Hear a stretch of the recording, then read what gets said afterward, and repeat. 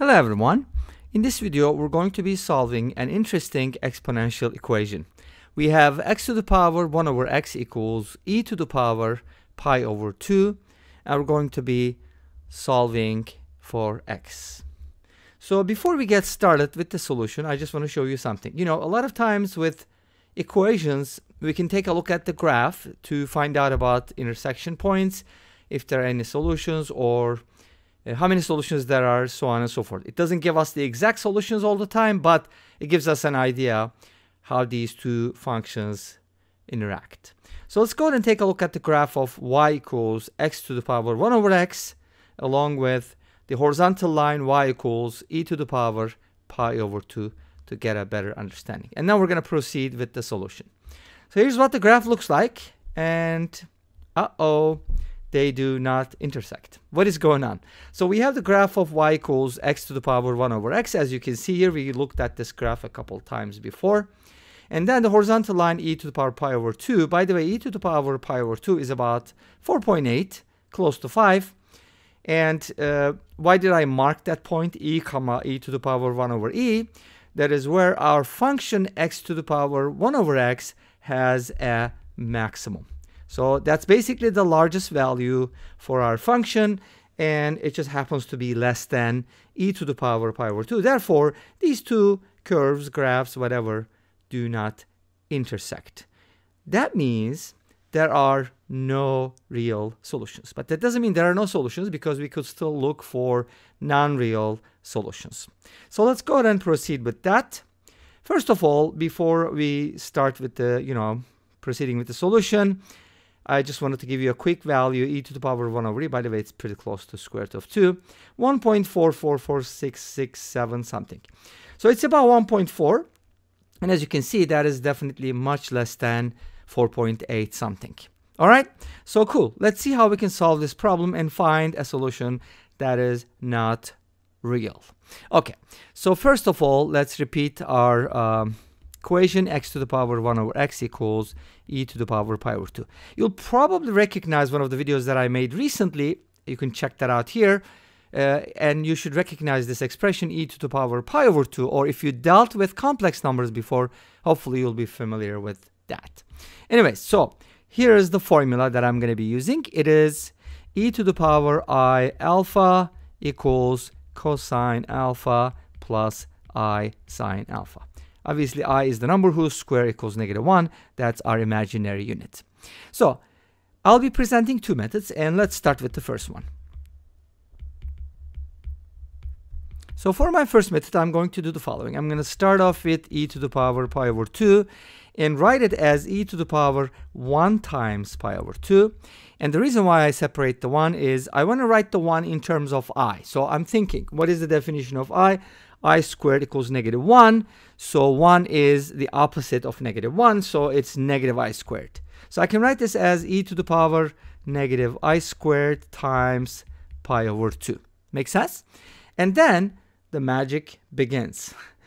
Since our formula has something like e to the power I alpha, which is the angle, the argument, I can kind of separate those two things like e to the power I times pi over 2, and then raise it to the power to get this exponent. I do need negative I. That's all I need, because I times negative I is negative I squared. Make sense? Okay. What about e to the power I pi over 2? Well, by definition, e to the power I alpha is equal to that, so it's going to be cosine of pi over 2 plus I times sine of pi over 2. Cosine of pi over 2 is 0, and sine of pi over 2 is 1. Therefore, this is going to equal I times 1, which is I. So just another way of writing I, e to the power I times pi over 2. And of course, there's infinitely many ways to write it. Now, we got I on the right-hand side, and we have x to the power 1 over x still on the left-hand side. So let's go ahead and put these two together, right? So we got x to the power 1 over x equals e to the power I pi over 2 to the power negative I. So this part is I, right? So we now have I to the power negative I. They still don't agree that much. We have the x at the bottom, or the base at the base, but the exponent doesn't really match up unless you do a little bit of manipulation. So here's how it goes. I squared is equal to negative 1. From here I can write I times I is negative 1, and then I can go ahead and separate by one of the i's, or just divide by I becomes negative 1 over I. And from here the opposite, negative I becomes 1 over I. In other words, 1 over I is the same as negative I, so I can go ahead and replace this negative I with 1 over I. And that does the trick, because now this becomes I to the power 1 over I. Let me rewrite what I have here, because this is significant. So I have x to the power 1 over x equals I to the power 1 over I. So you kind of have to have an I for these things, but hopefully you see what I see. What do you see? You notice, hopefully, that from here I can conclude, hey, x equals I is a solution. Because if x is I, then this works. Is that the only solution? Something to think about. Please comment. Okay, let's talk about the second method. The second method is going to use a similar argument, slightly different, but will arrive at the same result, of course. Again, this is one of the solutions. I'm not saying these are all the solutions, but I'm also not saying that there are more solutions. I just want to leave it as an exercise to the reader. Don't you hate that expression when they put it in a textbook, like the left is exercise, the rest is left as an exercise for the reader. Anyways, I just couldn't say it. So what am I going to do with this? So I know the presence of something like e to the power I alpha. So I multiply by an angle is a good thing, especially if it's in the exponent. But I'm missing the I here. So why not bring it in? Multiply, or I should say, raise both sides to the power I. Let's raise both sides to the power I, right? It's not even real, but that's okay. Then we get x to the power I over x on the left-hand side, and on the right-hand side we get e to the power I times pi over alpha, and I'm sorry, pi over 2.